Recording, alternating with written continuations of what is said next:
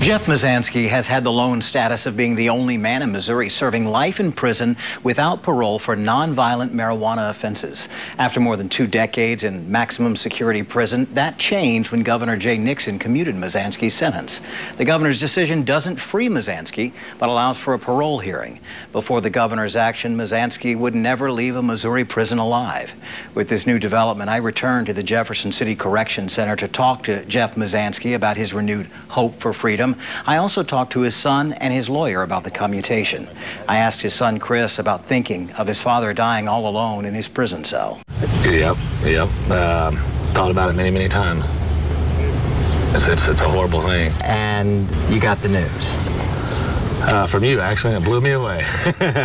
I was at a loss for words. I was driving down the road and I had tears in my eyes and I couldn't even talk to you. I was amazed.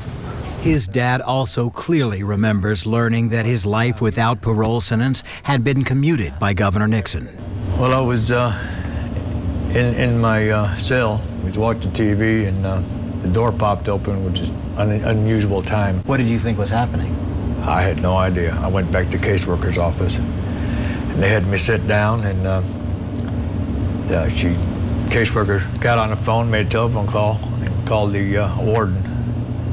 And I got on the phone with him. He handed me the phone, and he says, Mizanskey? I said, yeah. He says, have you been in touch with your lawyer lately? I said, no, I haven't. Why do I need to be? First thing I'm thinking about, well, what kind of trouble I get into now? Without even realizing it. And he said, no. He says, but you might want to call him. He said, because the governor just signed your paperwork. And I just kind of went into shock from there, basically, I think. What will you say to the governor right now? Thank you. I wish he'd done it a little quicker, but I'm sure he had his reasons for waiting. Basically, it was my last chance. Jeff Mizanskey's attorney, Dan Viets, says freeing his client is many years overdue. Punishment that was inflicted on Jeff Mizanskey was the very harshest punishment our society can inflict on anyone short of the death penalty. Viets is well known for his advocacy to decriminalize and even legalize marijuana. Viets and pro-pot groups like NORML and Show Me Cannabis have led the push to free Jeff Mizanskey. It is simply too much time, no matter what you think about marijuana, serving more than 21 years in prison. Someone who's never committed an act of violence or been accused of anything other than small marijuana offenses certainly should not be kept in our prison for more than 21 years. As a lawyer, do you consider this cruel and unusual punishment? Yes, absolutely. Absolutely. It's cruel, and there's no question, thank goodness, it is relatively unusual. I'm 62. You want this for yourself, My parents died. My family's grown up. I got grandkids, great-grandkids. A lot of them I've never even seen. Your son was just a teenager when you came in. Yes.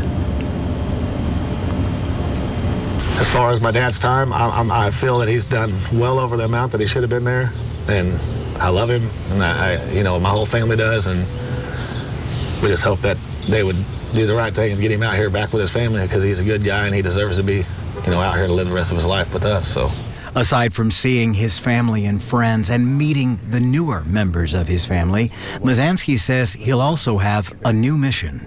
I'd like to get out there and work with some younger people, kids, young adults that are having troubled times out there, that are possibly heading to prison. And if I can talk with them, because I can talk their language. I've been around these people a long time, and being I'm from here and been part of it, I think it's maybe somebody that they'll listen to. And I can tell them about prison, the things they're going to miss, the things they're, what's going to happen to them if they stay on the same path. And let's think about if I could keep 1 or 2 of them out of prison, it'd be worth it. But Mizanskey knows his freedom is far from guaranteed. Of course, parole is a privilege, it's not a right. So just because you have an opportunity to get parole don't mean you're going to get parole. Jeff Mizanskey's parole hearing is set for August 6th. Dan Viets tells me he'll make the parole board aware of the hundreds of thousands of signatures to free Mizanskey, along with a petition for the same thing from nearly 150 members of the Missouri General Assembly.